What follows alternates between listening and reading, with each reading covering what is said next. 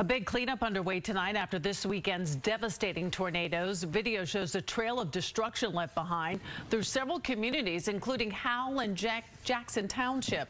Some schools in the area had to close today because they don't have electricity. Residents say they're just glad the destruction wasn't worse. Thankful to God that it didn't really do much damage to any of the structures, you know.